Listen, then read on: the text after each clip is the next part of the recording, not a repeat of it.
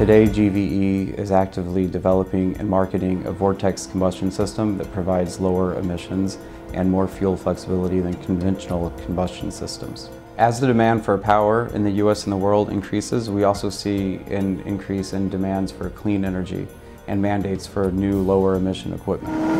And the need for a combustion technology that is low emitting can allow you to burn multi-fuels such as propane, jet fuel. We believe our technology will allow turbine operators to operate the same turbines without having to go purchase new equipment, just by placing our technology into their existing turbine fleet.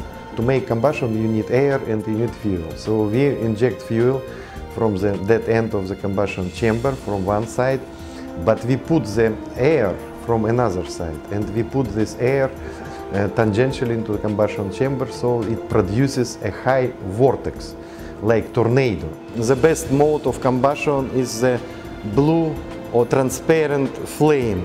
The Vortex combustor uses the physics of fluid flows to spread out that hot spot and create a more uniform temperature distribution, which dramatically lowers emissions and also allows for the use of a wider range of fuel types. We burn any fuel. We can burn liquid fuel, gaseous fuel, biofuel, and even glycerin.